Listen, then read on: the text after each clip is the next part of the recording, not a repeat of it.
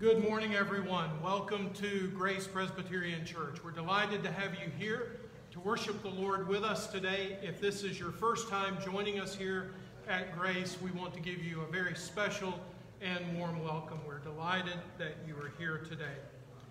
Let me give you a few announcements about today and the coming weeks. We do not have our children's church ministry today. That will be available later in the summer somewhat, and then back in full force come September with our regular schedule of services. So please be aware of that. We will be having our Zoom prayer meeting tonight at 7 o'clock. This is in lieu of our evening worship service. That will begin again in September. But for now, we're having our Zoom prayer meeting, and I hope you can join us online for that. We thank those who participated a week or so ago in the APS Walk for Life. If you would still like to support and donate to Akron Pregnancy Services, there's information in your bulletin for that. Please put on your calendar our new members luncheon. We will be having a picnic luncheon here in just 2 weeks on June the 6th. And if you can bring food to share, if you prefer just bringing your own individual meal for yourself, that's fine, no problem at all. We have been asking for people to volunteer to host small groups as we reinvigorate our small group ministry here post-COVID. We are looking for folks who would be willing to host a group. Now, I should make it clear that your willingness to host a group does not mean that you are committing yourself to doing something every month in your home. We just need a starting place. And a small group may choose to rotate between homes, share that responsibility. That will be up to your group. But if you're willing to be a starting place for us, please let us know.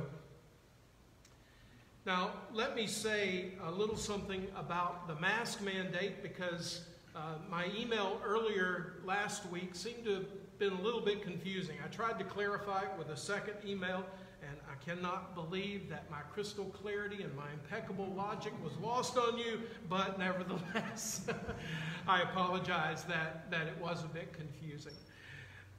The mandate, according to the governor, is that now if you are fully vaccinated, you do not have to wear a mask. So that's starting today, no problem whatsoever. You don't have to worry about that. If you're fully vaccinated by next Sunday, you don't have to wear a mask. But starting June 2nd, the mask mandate is lifted for everyone. So no one will be required to wear a mask that first Sunday in June. Now, let me just say a word. I want to reiterate what I put in the email earlier this week, and that is how much I appreciate the attitude that all of you have had about this and in helping us with it.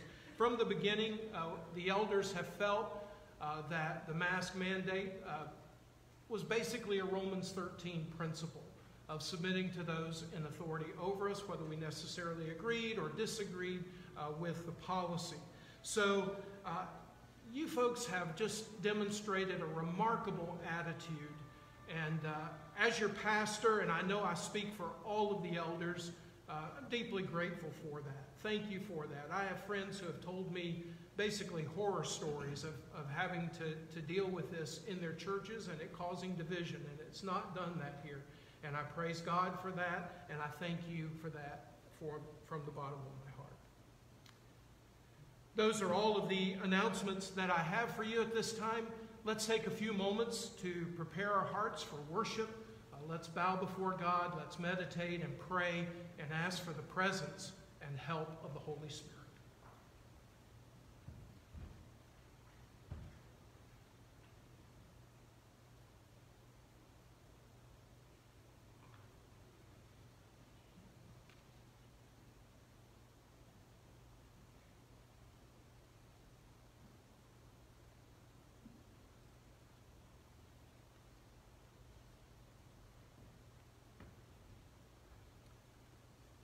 Please stand if you're able to for the call to worship. Today's passage is from Psalm 89. Join with me. Let the heavens praise your wonders, O Lord, your faithfulness in the assembly of the holy ones. For who in the skies can be compared to the Lord? Who among the heavenly beings is like the Lord?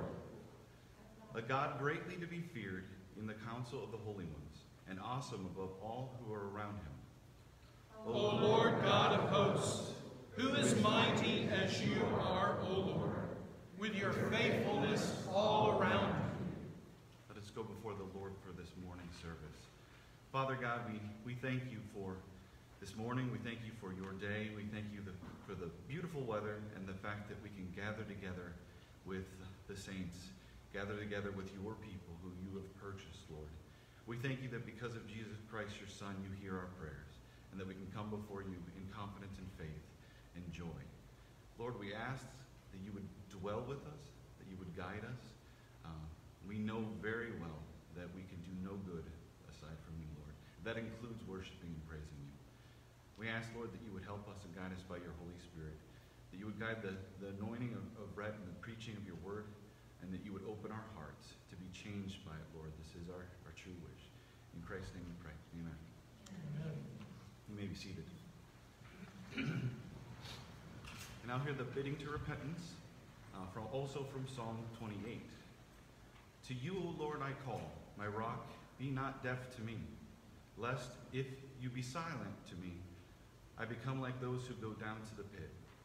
Hear the voice of my pleas for mercy when I cry to you for help, when I lift up my hands toward your most holy sanctuary. Let us join together in reading the corporate confession of sin, and may it be our prayer as we go before the Lord this morning. Merciful and compassionate God, Father of our Lord Jesus Christ, you are the great God who keeps your covenant of love with all who fear you. Today we acknowledge that we have not listened to your word as we should. We have not obeyed your law with our whole heart, and we have wandered into the paths of sin. We have done what was right in our own eyes and forsaken your precepts. Now, O Lord our God, we look to you that we might be cleansed from our sin. Purge us from all iniquity. Wash us, and we shall be whiter than snow. Please hear our confession for the sake of Jesus our Savior, in whose name we pray. Amen. Amen. And now hear the good word, the assurance of pardon from Lamentations 3. But this I call to mind, and therefore I have hope. The steadfast love of the Lord never ceases. His mercies never come to an end. They are new every morning. Great is your faithfulness.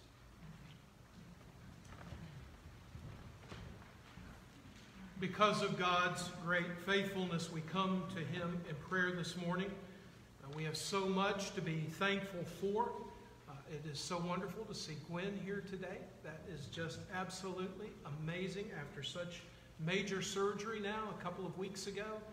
We thank the Lord for his faithfulness. And we're so glad to see all of you here today. Let's go to God in prayer. Father, as we bow in your presence this morning, we confess that the earth is yours and the fullness thereof. Lord, you own the world and those who dwell in it because you are our creator. Because of your sovereign power, through your sovereign power, you spoke all things into existence. And by your word, they were created. We thank you that we come to worship you today through our Lord Jesus Christ, the one who in the beginning was with God and was God, and by him all things were made. Lord, we thank you this morning that as we come to you, we can come in Jesus' name. When the psalmist David asked, who shall ascend to the hill of the Lord, and who shall stand in his holy place? And responds that it's the one with clean hands and a pure heart. Lord, we realize how unclean we are, how impure we are. And so we approach you today through the once for all complete sacrificial work of our blessed Redeemer.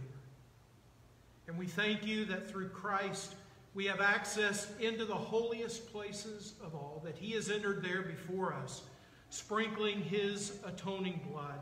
And now at your right hand, he presents himself as our intercessor. And we pray that today, Father, through the intercessory work of Christ at your right hand, and through the intercessory work of the Spirit who dwells within our hearts, hear us, we pray. Help us as we come to you this morning and confess our ignorance. We do not know how to pray as we ought. We do not know how to pray for certain things as we ought, or in any way as we should. But we thank you for that ministry of the Spirit who dwells within us and makes those groanings that are too deep for words. And we thank you for the assurance that he is heard, that Christ is heard, and that because you hear the prayers that we offer through the Spirit and through the Son, you work all things together for good to those who love God, to those who are the called according to your purpose. And so help us to rejoice today in all that you are doing in and through us. We come today, Father, to pray for our congregation. We have so much to be thankful for. We thank you for our sister Gwen's successful surgery. We pray with thanksgiving for Frida's successful recovery from the second ablation on her spine. We praise you, Lord, that you are healing our brother Mark Gidley and Mark Carroll as well. We ask that today you would watch over our sister Erin as she will soon deliver their third child. Watch over and protect her and this baby. Give her a safe delivery and a healthy child, we pray. We lift to you today in our prayers our family of the week, and thank you so much for Mike and Hannah and little Miracle. Thank you for the ways in which you have moved in providing for them and directing them to a new ministry. And we pray for their upcoming move, that you will grant them safety, and in their ministry you will grant them faithfulness to serve you and abundant blessing through them. Do remember, Lord, the ministry of our ushers. We thank you for those who serve us in that way, perhaps often a job that's done that others think maybe little of, but so important. We thank you for those who are a part of this ministry and ask that you will bless them for it and for their desire to serve you here at Grace. We also want to remember today our missionaries, S and C. Father, as they serve in a secure area, an area that can pose danger to them because of their witness for Christ, we simply lift their initials to you, knowing that they are your son and daughter, that their family belongs to you, and that you're watching over them and protecting them. And we ask, Lord, as they face the difficulties of serving you during this time of COVID and travel restrictions, that you will open the way before them and show them the next way in which they are to serve the people of the field to which you have called them. Lead them and guide them in a plain path. We do pray for our nation today. We pray for our president and all those in positions of authority over us, both on the federal and the state and local levels. We ask, O Lord, that you will give us submissive hearts to those that are in authority, because there is no power that exists that has not been ordained by you. And we pray, Father, for our nation. We pray for you to revive our nation, revive the churches of this nation. We pray for a recovery of the truth. Forgive us, O Lord, for the ways in which the gospel has been compromised, where we have had itching ears simply longing to hear a message that suits our tastes, where we have looked at worship as though it were a Sunday buffet and we could just pick and choose as we like.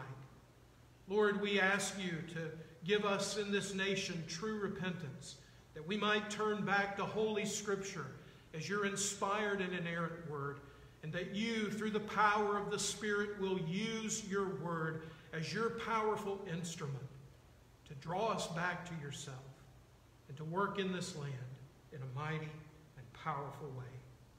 We come to you this morning because you have invited us And we come to you because you have assured us that your ear is not too heavy to hear and your arm is not too short to save. And so hear our prayers today. And stretch out your hand on behalf of your church.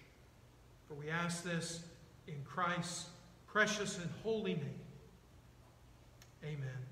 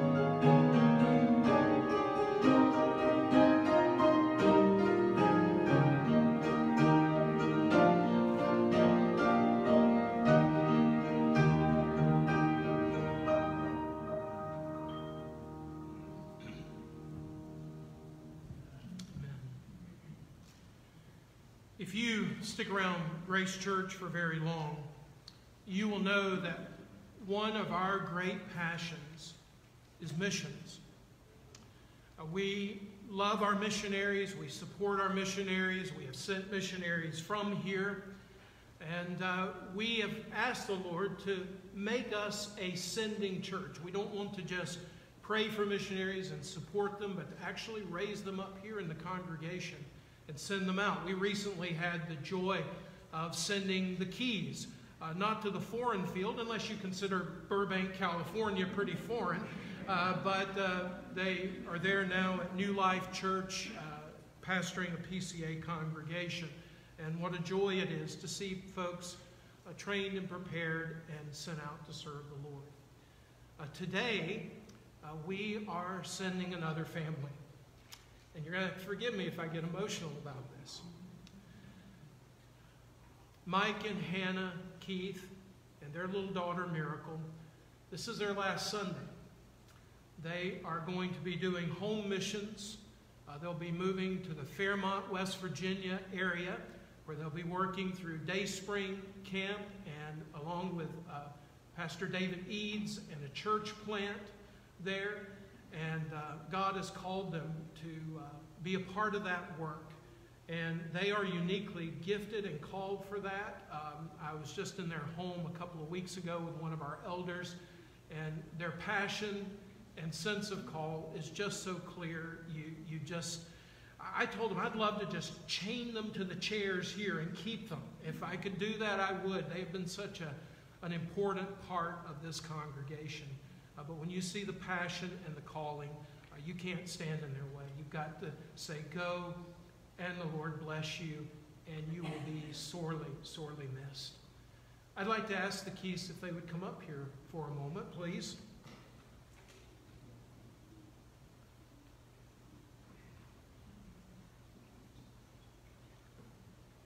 On Easter Sunday, little Miracle told me I was handsome.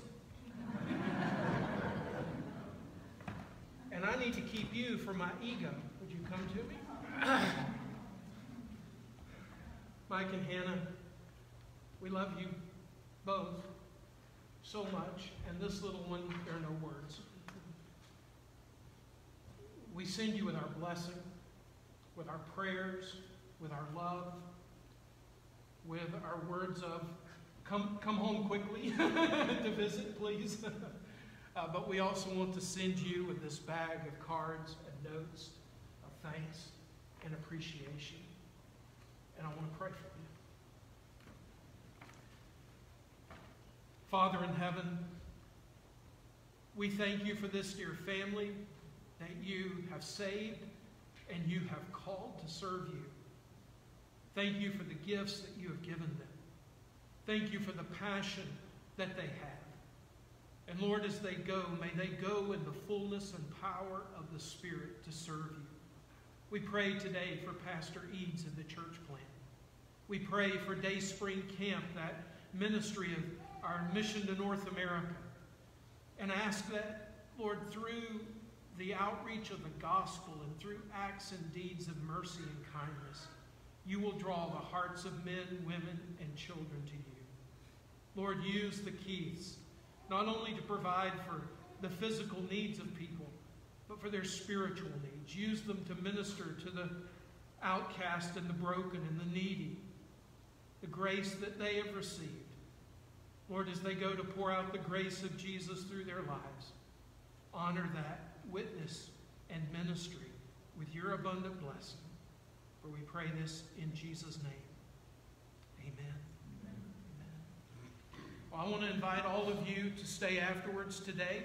Set up outside, you will find cupcakes and coffee. So stay with us for cupcakes, coffee, and maybe a few tears.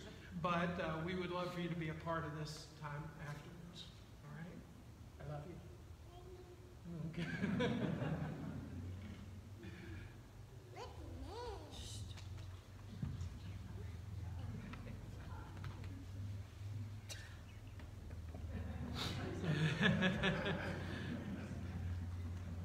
Well, she was baptized there. Maybe she wants to start doing that herself.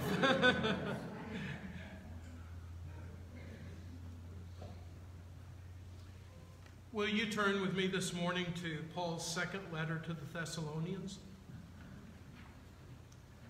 This will be our New Testament reading as we begin today. 2 Thessalonians.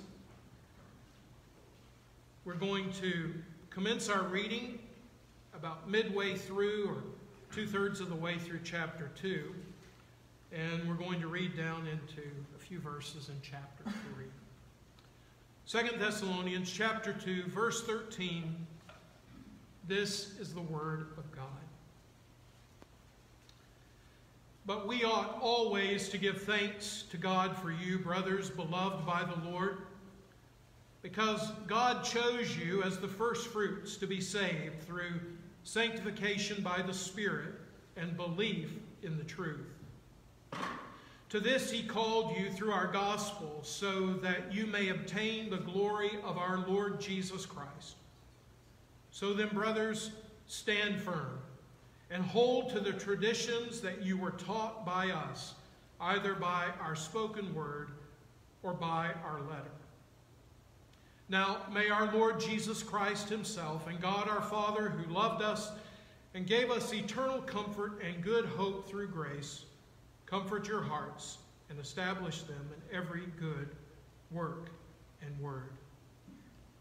Finally, brothers, pray for us, that the word of God may speed ahead and be honored as happened among you, and that we may be delivered from wicked and evil men. For not all have faith, but the Lord is faithful. He will establish you and guard you against the evil one. And we have confidence in the Lord about you, that you are doing and will do the things that we commanded. May the Lord direct your hearts to the love of God and to the steadfastness of Christ. And now, our Old Testament reading this morning is found in the first book of Moses, the book of Genesis, and we're returning this morning to the 31st chapter. Genesis chapter 31.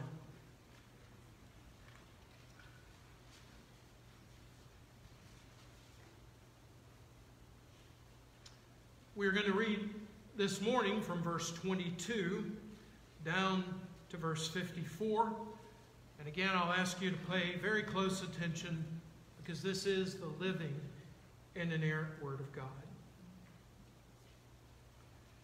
When it was told Laban on the third day that Jacob had fled, he took his kinsman with him and pursued him for 7 days and followed close after him into the hill country of Gilead. But God came to Laban the Aramean in a dream by night and said to him, "Be careful not to say anything to Jacob, either good or bad." And Laban overtook Jacob. Now Jacob had pitched his tent in the hill country, and Laban with his kinsmen pitched tents in the hill country of Gilead. And Laban said to Jacob, "What have you done that you have tricked me and driven away my daughters like captives of the sword?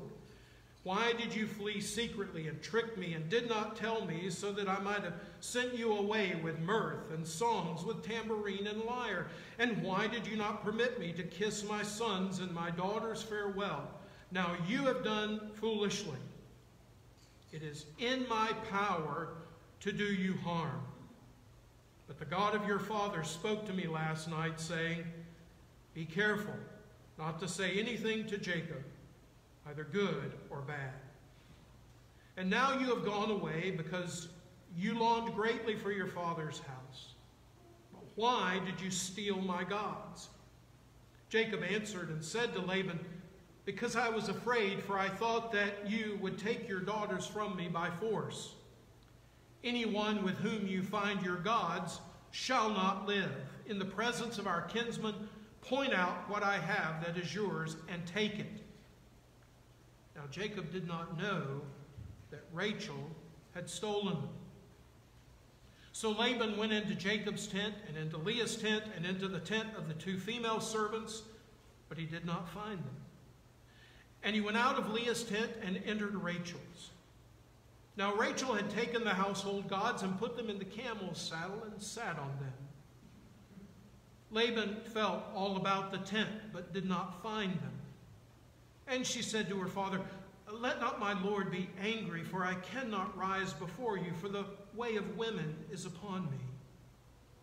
So he searched, but he did not find the household gods. Then Jacob became angry and berated Laban. Jacob said to Laban, "What is my offense? What is my sin that you have hotly pursued me? For you felt through all my goods. What have you found of all your household goods? Set it here before my kinsmen and your kinsmen, that they may decide between us. These 20 years I've been with you. Your ewes and your female goats have not miscarried, and I've not eaten the rams of your flocks. What was torn by wild beasts I did not bring to you. I bore the loss of it myself. From my hand you required it, whether stolen by day or stolen by night. There I was. By day the heat consumed me, and the cold by night, and my sleep fled from my eyes. These 20 years I have been in your house. I served you for 14 years for your 2 daughters, and 6 years for your flock, and you have changed my wages 10 times. If the God of my father, the God of Abraham and the fear of Isaac had not been on my side, surely you would have sent me away empty-handed. God saw my affliction and the labor of my hands, and rebuked you last night."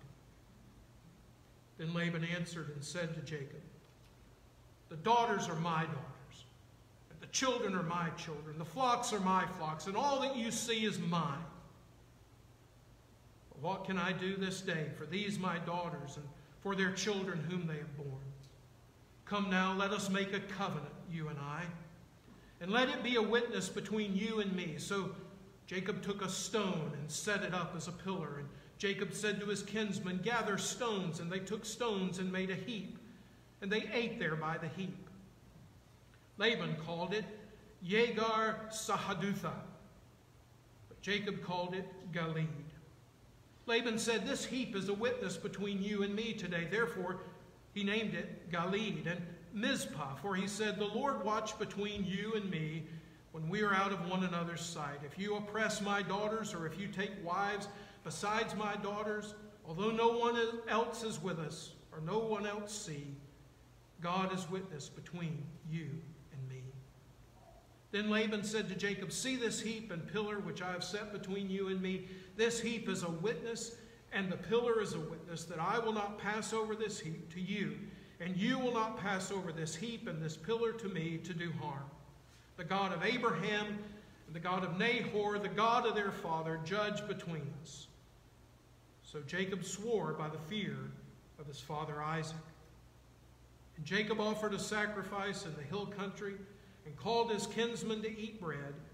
They ate bread and spent the night in the hill country. May the Lord himself add his own blessing to the reading and hearing of his word. The grass withers, the flowers fade, but the word of our God stands forever. Let's pray.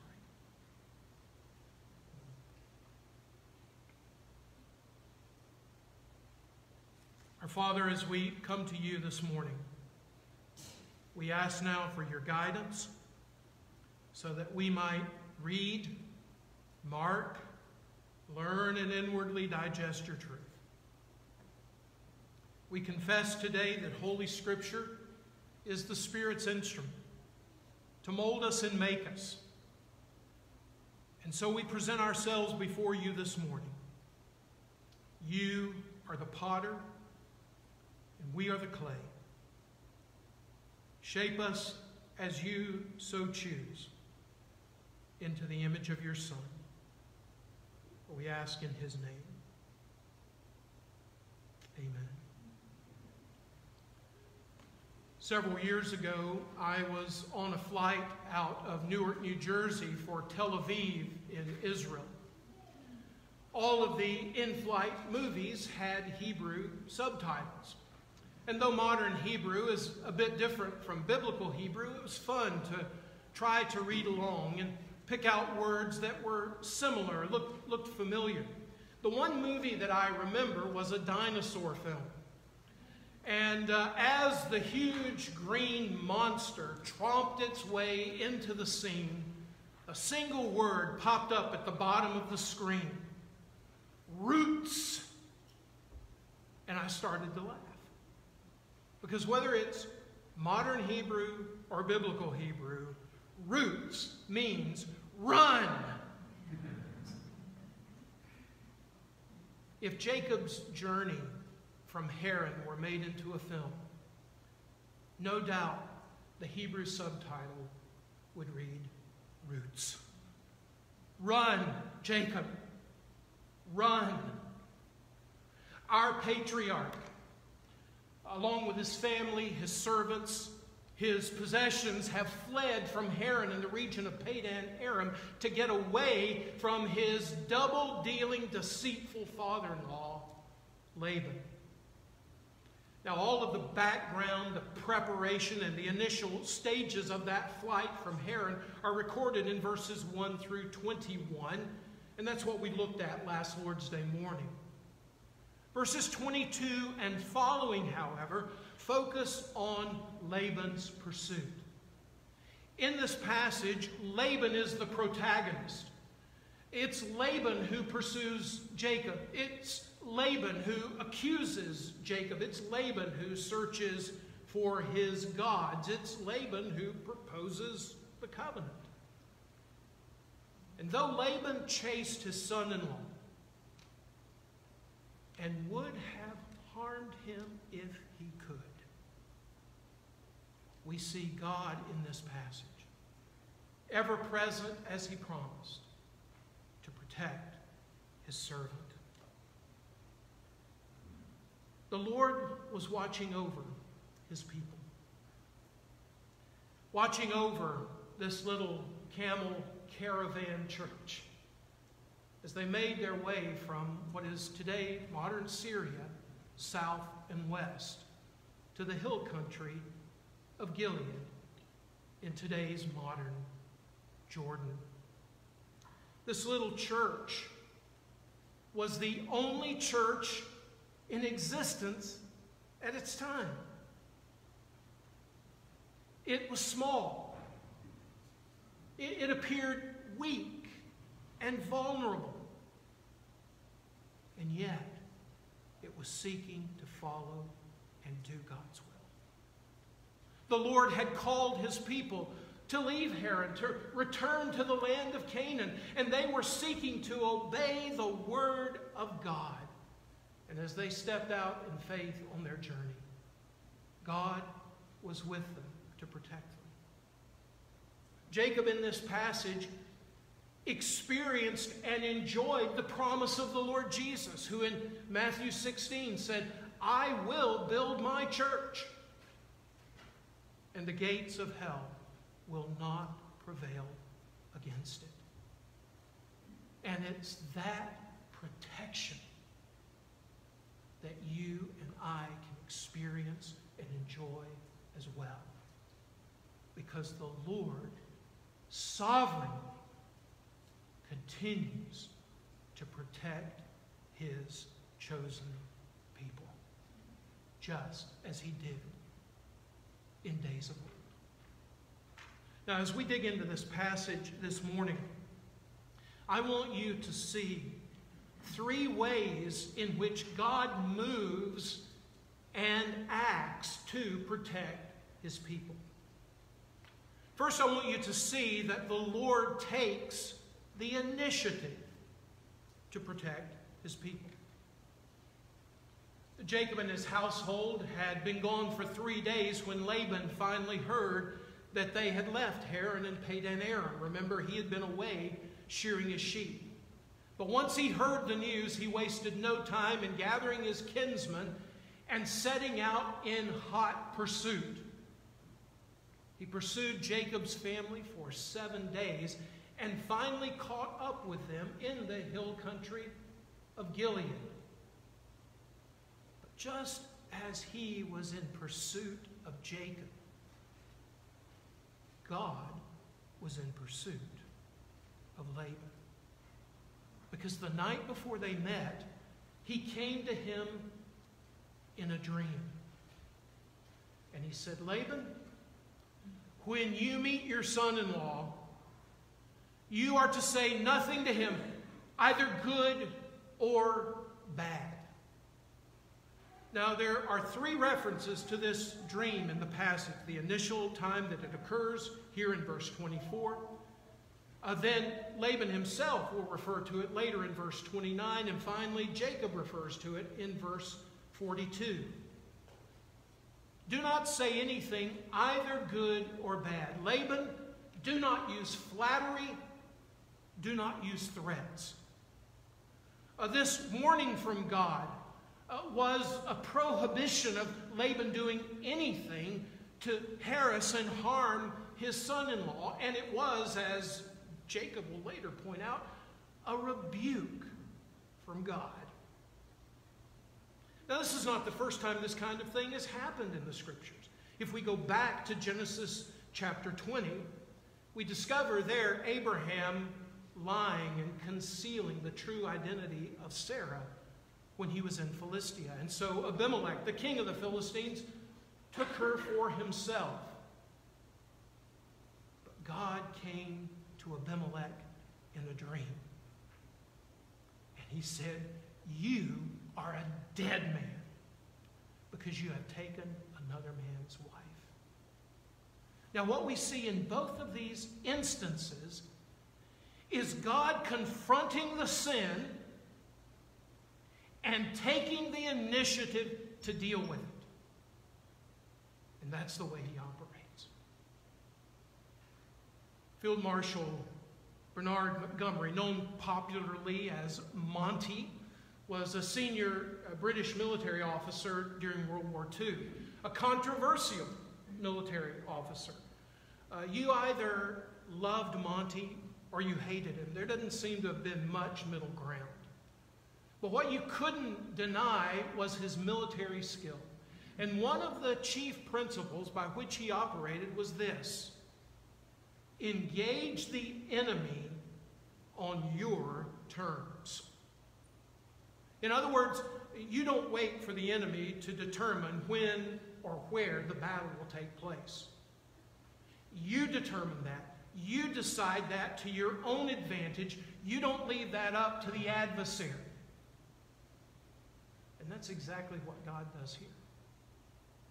He steps on to the battlefield.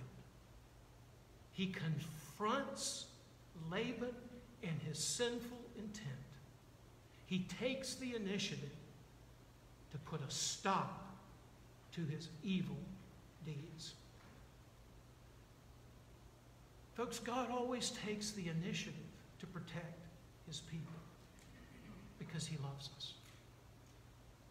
He takes the initiative in our election. We are chosen in him, Paul writes in Ephesians 1, before the foundation of the world.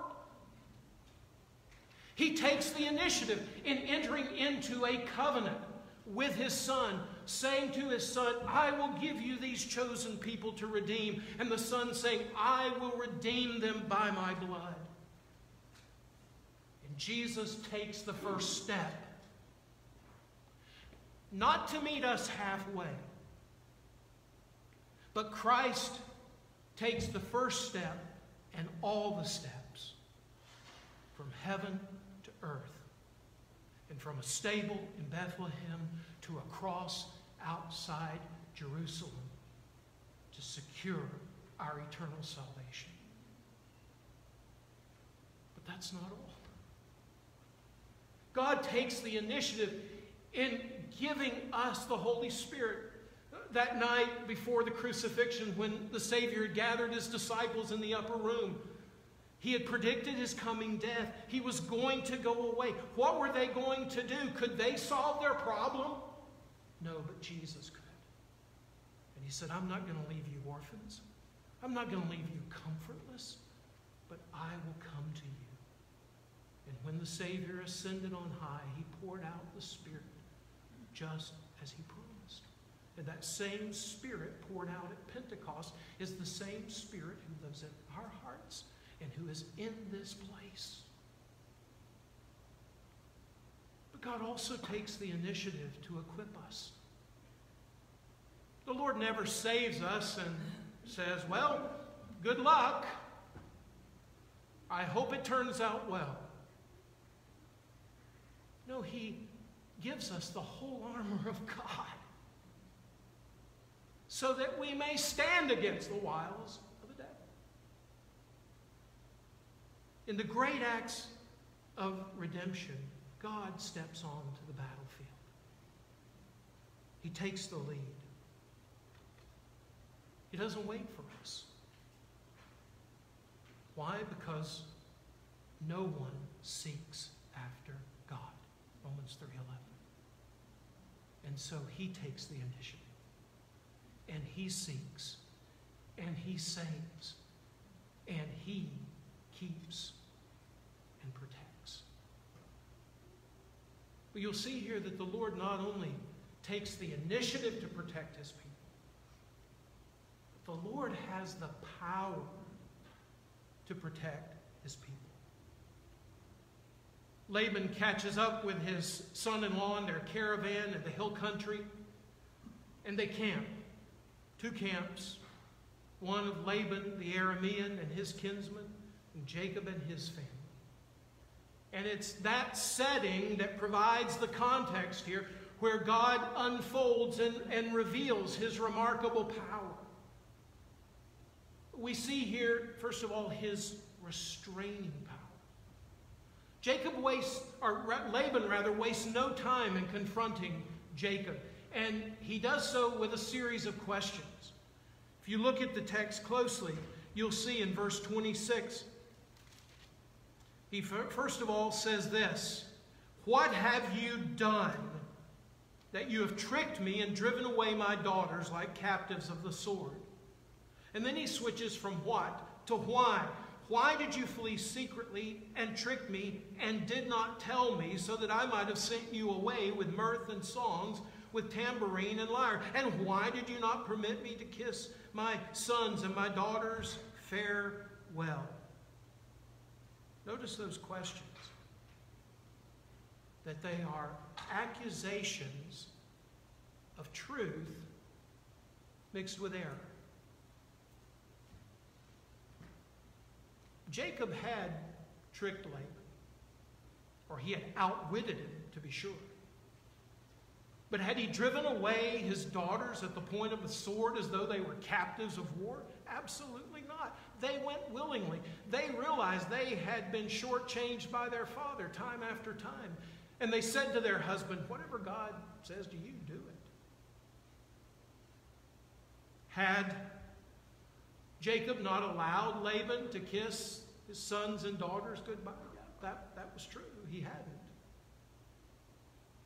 But do you think for a moment that Laban would have thrown a farewell party? Do you remember what happened the last time there was a party at Laban's? He switched Leah for Rachel under the cover of darkness. Could he trust that a farewell party would have been to his advantage? I don't think so. Mixing truth and error is not just the tactic of Laban. It's what Satan does as well. Yes, he's the father of lies, but one of the significant ways in which he traffics in his lies is to throw in just a little bit of truth to make it seem more believable. And so Satan will come to you and say, "You are a sinner." And he's absolutely right. But then he will tell you you are hopeless. And that is a pernicious lie. You'll see here that the devil can even carry a Bible. That's right. When he went into the wilderness to tempt our Savior, he quoted Scripture to him. The very living Word of God. And yet twisted it. And did not harm the Savior. But he twisted it to his own destruction. But there was one thing Laban had to be upfront and honest about. And that is the night before, God had come to him. Laban said, Jacob, it is in my power. Literally, there is power in my hand to harm you. I can do it. But the God of your father came to me last night. And he said, don't you say a word, either good or bad. What was it that restrained Laban? It was the power of God's word. And the word of God is so powerful as that sharp double-edged sword that it continues to restrain the enemies of God and the enemies of the church. In the 19th century, John Peyton served as a missionary in the New Hebrides. These are islands in the South Pacific that are known today as Vanuatu. Peyton faced all kinds of hardships and hostility. One night, the inhabitants of his village decided they were going to burn down the church that was next to his house, and it seems their intent was to kill him as well. Peyton writes about this in his autobiography, and here's what he says. They yelled in rage and urged each other to strike the first blow. But the invisible one restrained them. I stood invulnerable beneath his invisible shield. At this dread moment, a rushing and roaring sound came from the south, like the voice of muttering thunder. They knew from previous hard experience it was one of their awful tornadoes of wind and rain. The mighty roaring of the wind and the cloud pouring in torrents awed them into silence. Some began to withdraw from the scene. All lowered their weapons of war. And several who were terror-struck exclaimed, "This is Jehovah's reign. Truly their Jehovah is fighting for them and helping them. Let us away." You see, that invisible shield that protected Peyton was the invisible one who restrained the enemies. And that shield and that defender is our God. Here you see his restraining power. But you also see his providential power. Along with these accusations, Laban switches his tactic and tone just a bit. He says, now, Jacob, I understand. Listen, I get it. You want to go home. You want to see your family. After all, everybody knows you're a mama's boy. Not like your brother Esau. You miss them. I get it. Just go on. It's okay. I'll go back to Haran without the grandkids, all by myself, lonely in my old age. It's fine. It's fine. But why did you steal my gods? Now, Jacob admits that he left because of fear. He feared the harm that Laban would inflict. But he pleads innocence with regard to the idols because he did not know that Rachel had taken them. Search all you want, Laban, and you put here in front of every one of us what's been taken from you. And so he starts his search. And Moses is a masterful storyteller because as you read these verses, the tension, the suspense builds. First he goes into Jacob's tent. I mean, that's the logical place to find them, right? There's nothing there. Then he goes to Leah's tent. Nothing there. He goes into the two servants' tent. Nothing there. And the tension's building because only Rachel and you and I know what's going on. Finally, he goes into Rachel's tent. And she had taken the idols. She had hidden them in the camel's saddle. And as she sat there on the saddle, she said, "Father, it's the time of my monthly cycle. Please forgive me. I can't get up." And so he searched, and he couldn't find them. Now, I want you to look at that scene from two vantage points. One that's polemical and one that's providential. On the polemical side, the argument side, this is an argument against the futility of Laban's idolatry, and it is an exaltation of the power of God. Think about it for a moment. Rachel had taken these idols. She had stolen them. They were in her possession, under her power. Kidnapping and human trafficking prey on the weak and the vulnerable. And here is a case of God-napping and God-trafficking. She then hid them. They were small. They were easily concealed because ultimately they were insignificant. And then, if she was telling the truth, and we have no reason to assume she wasn't telling the truth, if it was the time of her monthly cycle and she sat upon them, they were ceremonially defiled. Now let's see. Weak, vulnerable, insignificant, and unclean. Does that sound like the kind of God you want to worship? And yet here is Laban searching for them. But from the providential perspective, you see God at work here, not to excuse Rachel's sin, but to protect his people. Wherever Laban searched, he couldn't find them. His gods were helpless. They could not come to his aid. They failed him. And idols always will fail you. They cannot offer you what they promised.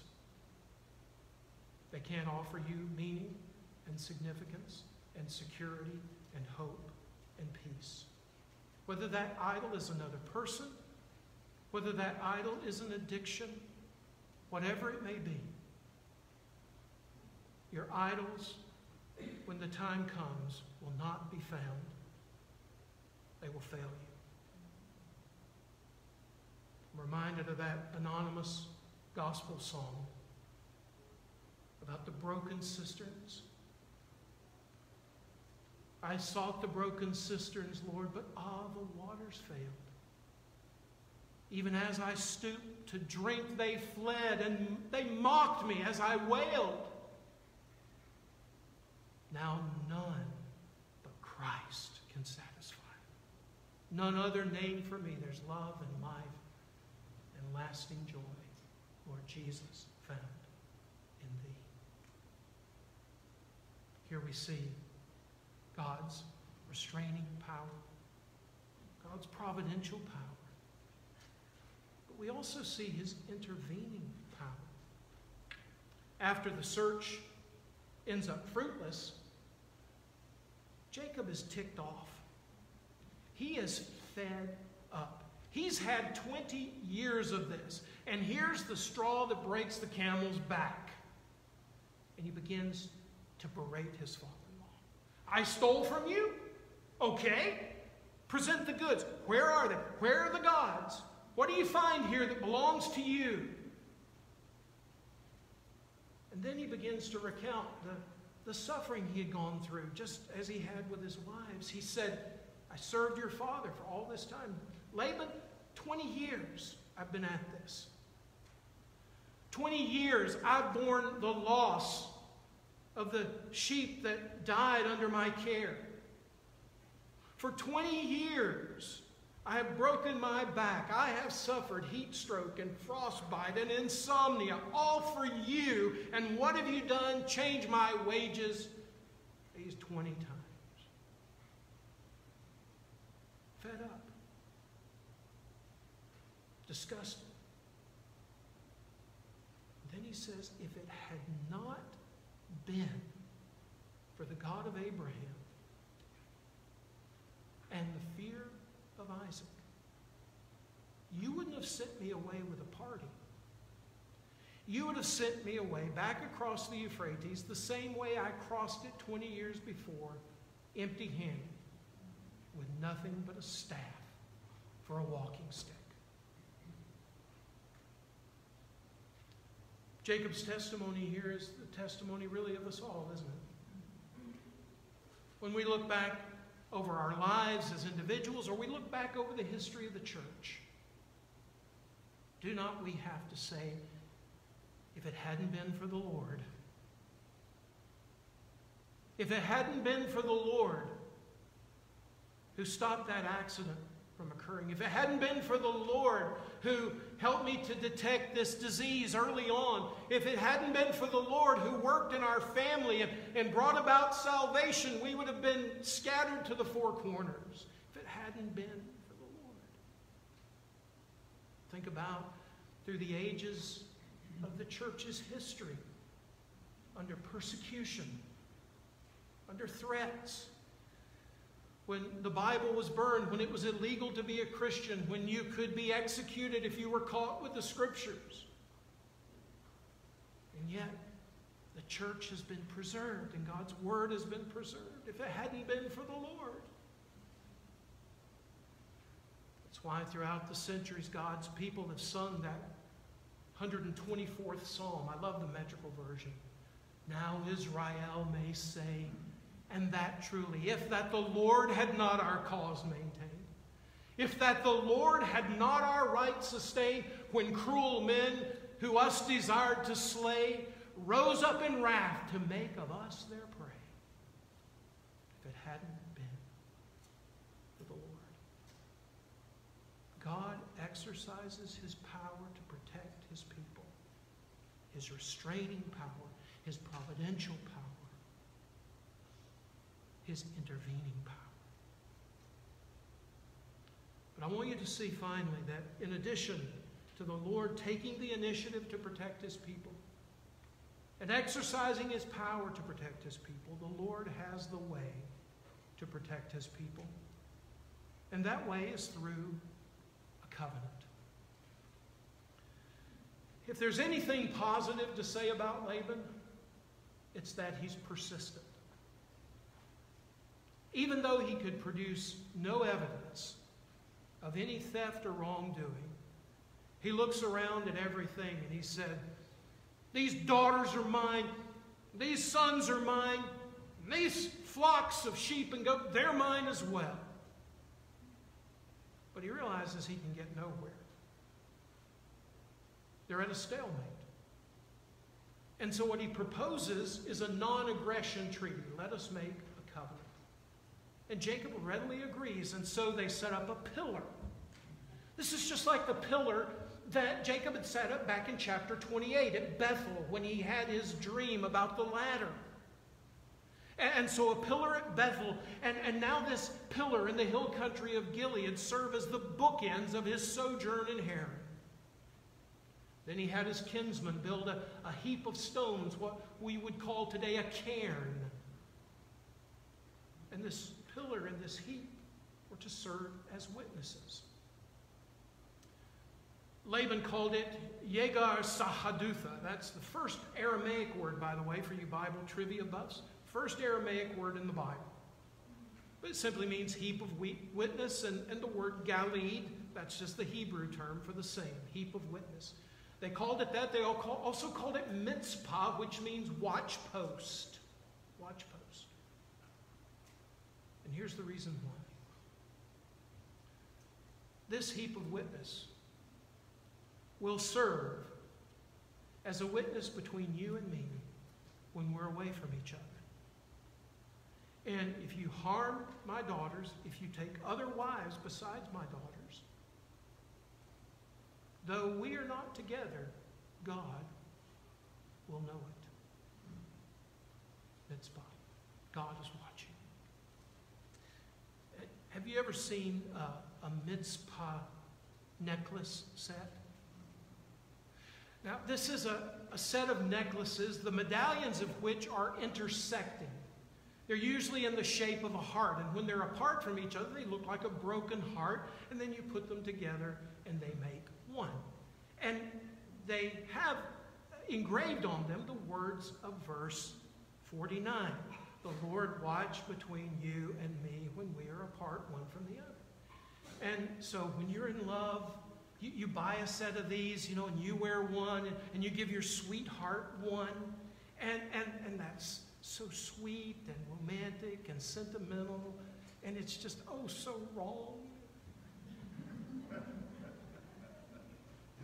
The Lord watch between you when we are apart the one from the other. In this context, I don't think that's exactly the sentiment you want to convey to your sweetheart. Because what Laban is saying, the Lord watch between us because I know you are a no good, dirty rat, and I don't trust you any further than I can throw you. And so, girls, if your boyfriend gives you one of those, you just smile sweetly and say thank you and encourage him to read his Bible in context. It's a witness. But these stone formations are also a boundary line. Jacob, I'll not cross this to harm you. You don't cross it to harm me. And so they enact the covenant. It's interesting here that in keeping with Laban's pluralistic, syncretistic theology, he refers to the God of Abraham, the true God, but also the gods of Nahor and the fathers, the pagan gods from back in Ur. But when Jacob swears this covenant, he will only swear by the fear of his father Isaac. He will only swear by the one true God. No doubt Laban swore by his gods. Now if he could only find them. As you look at this passage, you'll see that all the elements of a biblical and an ancient Near Eastern covenant are here. They're the terms of agreement. We'll not cross this line to harm each other. There's a sacrifice. Now we can pass over that pretty quickly. We assume so much about that, but let's not do that. Let's stop just for a moment. And remember that when covenants involved sacrifices, they were physical enactments of an oath. When you offered a sacrifice to establish a covenant, you were saying in essence, may it happen to me as has happened to this animal if I do not live up to the terms of our agreement. The slaughtering of the animal was a self-maledictory oath, calling down a curse on yourself if you aren't faithful. And then there is the oath itself. You swear by the name of your God, and that's followed by a fellowship meal to show that there is peace between the parties. You're in agreement. You're at one. Now, even though it was instigated by Laban, God used this covenant to protect his people. And covenantal safety is really the essence of the gospel, isn't it? Jacob readily agreed to this. Let's make a covenant. Yes, let's make a covenant. Jacob offers the sacrifice, just as Jesus willingly came with the oath of promise, because he could swear by none greater. He swore by himself and offered himself on the tree, bearing the curse of the covenant that you and I had broken, the curse you and I deserved.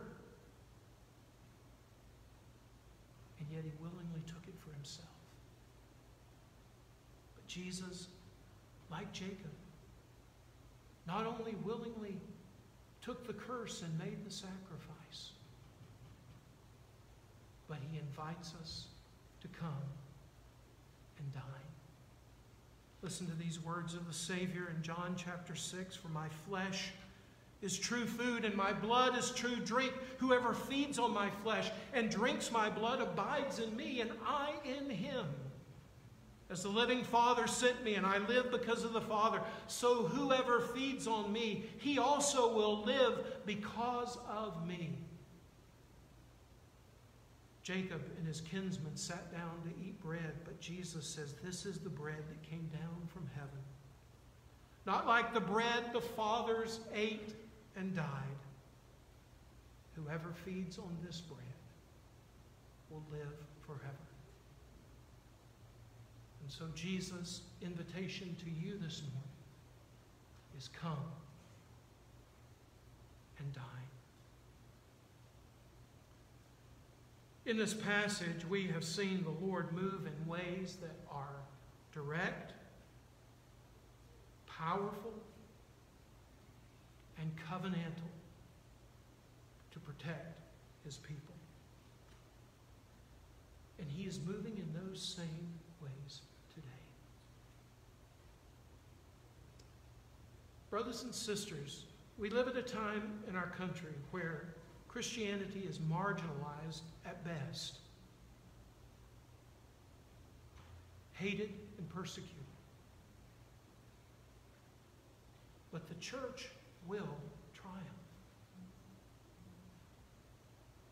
The world may mock us, ignore us, pursue us, persecute us, even kill us. But the church will triumph. Now, we will not triumph because of our organizational skill. We will not triumph because of our marketing finesse. We will not triumph because of our cultural relevance. We will triumph because Christ is our head.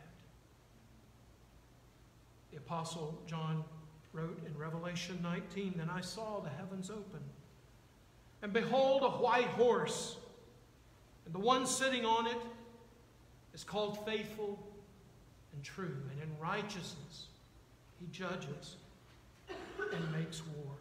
On his robe and on his thigh he has a name written, King of Kings and Lord of Lords."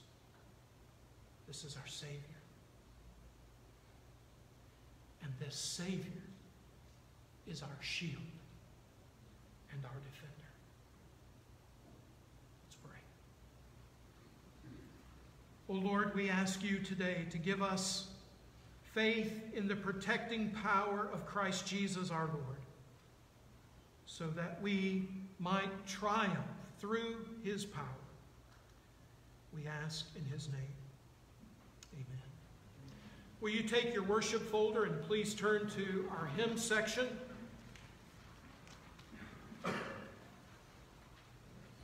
What better way to conclude our service than begin by singing Luther's great hymn, "A Mighty Fortress is Our God." Let's stand as we sing together. Oh,